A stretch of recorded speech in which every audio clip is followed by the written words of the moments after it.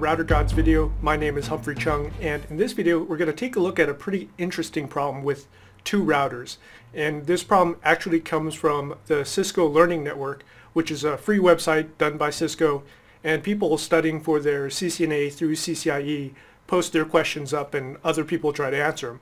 So I thought this was pretty interesting. We've got two routers, and as you can see from the diagram, the subnets on the directly connected interfaces on the FAST00 interface are in different subnets. So on router 1 we have 10.61.32.1. In the second router, R2, we've got 10.71.32.1. Now normally your directly connected interfaces would be in the same subnet. So for example, R1 would be 10.61.32.1 and R2 would be 10.61.32.2 or something like that. Here though, we want to have them in different subnets and we want to get them to ping and run a routing protocol.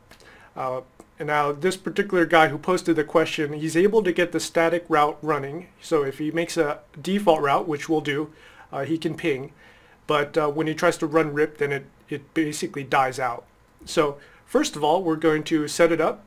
And actually, I've already set up the two routers with the IP addresses. We've added in a loopback just for kicks. And let's just pull in one of our console windows for R1. Let's just verify that everything is correct. I'll do a show IP int br. Whoops. Show IP int br, and you can see we've got a FAST00 Ethernet, and we've got that IP address. It's up and up, and we have a loopback of all ones. No routing protocol running just yet. What we're going to do is we're going to put a static route, a default route, so IP route, all zeros, and we're going to send it out FAST00. So basically what we're saying is if we don't know where to send it, if it's not in our routing table, shoot it out FAST00, which is towards R2. Exit out of there and just do a quick show IP route, and so you can see we've got our two connected routes and our static route. Going to move R1 out of the way and pop in R2. Just verify that our interfaces are correct. We've got FAST00, 10.71.32.1, it's up and up, and we've got our loopback of all twos. Let's set up our static route, IP route, all zeros, FAST00, and then we do a show IP route just to verify, and our static route is there. Okay, so now the question is, can we ping the other side? And we'll try it, 10.61.32.1.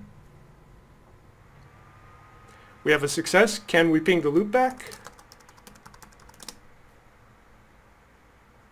And we have a success there. We could also try pinging from the source, so we could ping R1's loopback from our loopback.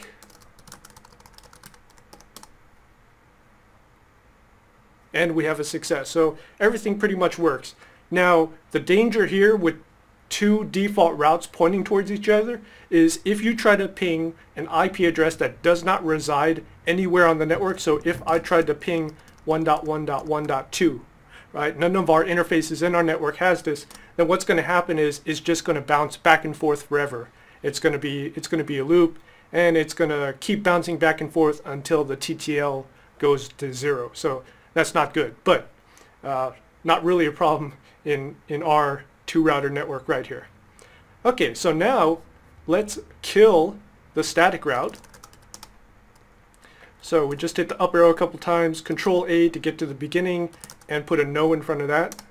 So we have killed that static route, that default route. Go to R1, Conf T, hit the up arrow a couple times, Control A, and put a no in front of that. So our static routes are gone, and if I'm on R2, let's try pinging 2.2.2.2, the loopback of R2, and you can see now it dies out.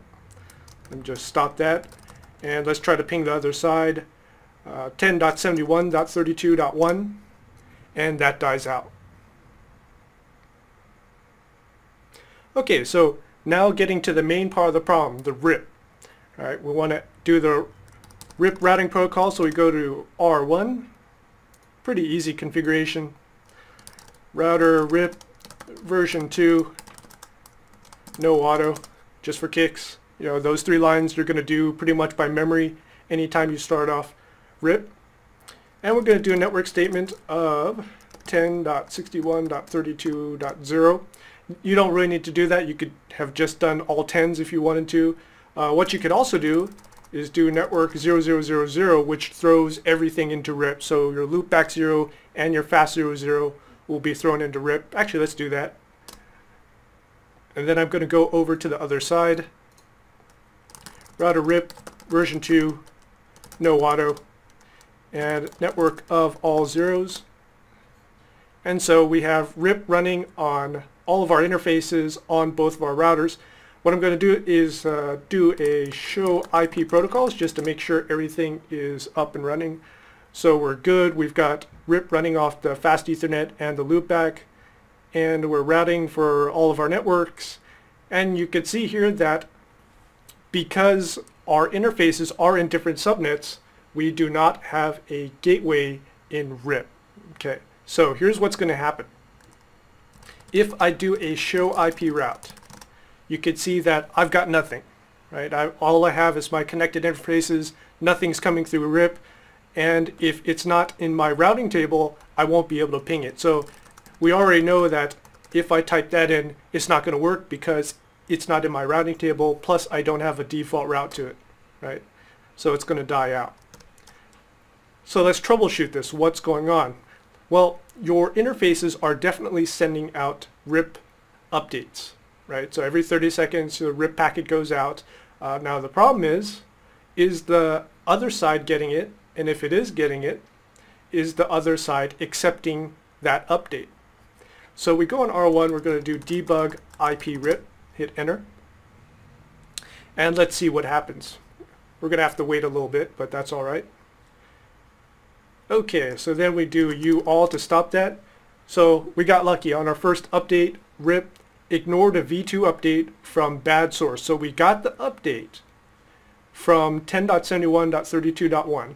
Okay, so we got it from the other side, and we got it from the fast Ethernet 00. Okay, so what RIP does is it performs what is called a validity check. And what a validity check is when R2 or R1, when it shoots over the RIP packet, the other router is going to get it and it's going to do a check and say, okay, well, let's say we're looking at R2. It just got a packet from R1. It's going to say, well, I've got an interface that's on 10.71.32.1. I just got a packet from 10.61, which is on a different subnet. Since I got the packet from a different subnet, I'm not going to accept it into my routing table. Now there's a way to change this. We can actually disable this source check, and it's actually called the source validity check, and we can actually make this work. We go into R1. We're actually going to do this on both routers. Let's do a conf t. We have to go back into router RIP, and we have to put in no. Let's do a question mark there, and we've got this. Let's see what we got here. See if I can find it.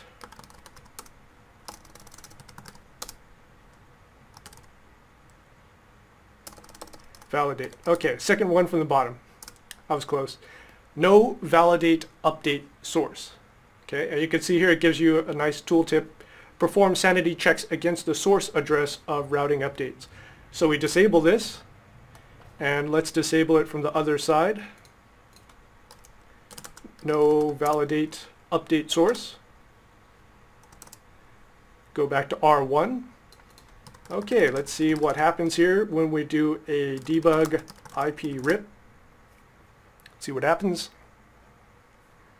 Gonna have to wait a while for these packets to fly. And we've got our packets U-all. There you go. Okay, so RIP received a v2 update from 10.71.32.1, so that's the directly connected neighbor on fast 00.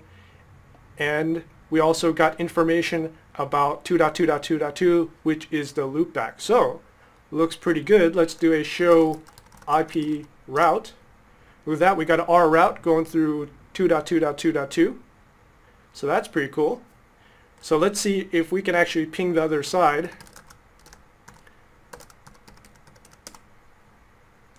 And looks like it's going to bomb out.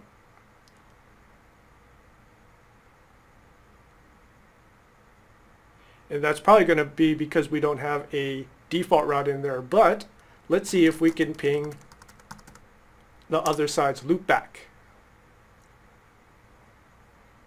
And that's going to bomb out also.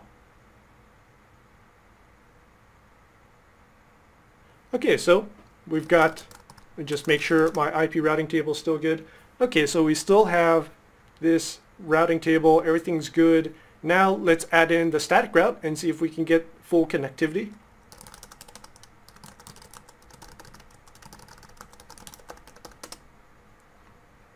And go over to R2.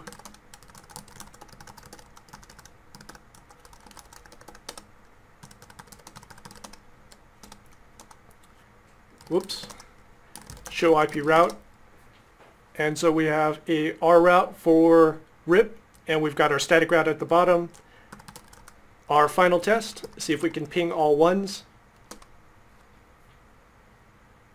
We have a success. Let's see if we can ping the other side. And we have a success. So what we did is, by disabling the source validity check, we're able to get the RIP packets to be accepted by both sides. But then we had to add back in the IP default route to regain full connectivity. So it's actually a two-parter. You just can't do the RIP updates in this case, and that's because they are in separate subnets. You have to add in the default route. That way your router knows that, okay, whatever packet you get, you're going to just chuck to the other side. So let's take a look at our final configuration. We're going to do it from R2. The R1's configuration will be similar. So on R1, you can see here, that's our loopback address, all two, or this is R2. IP address, all twos. We have our interface. The nitty-gritty stuff is going to be in the router RIP portion. Router RIP version 2, no validate update source. Network of all zeros, so we've thrown everything into RIP. And then you can see this is where we have our default route going out fast 0, 0. So it's pretty cool. And let's just do a final check of our IP routing table, and this is what you should see from R2's perspective.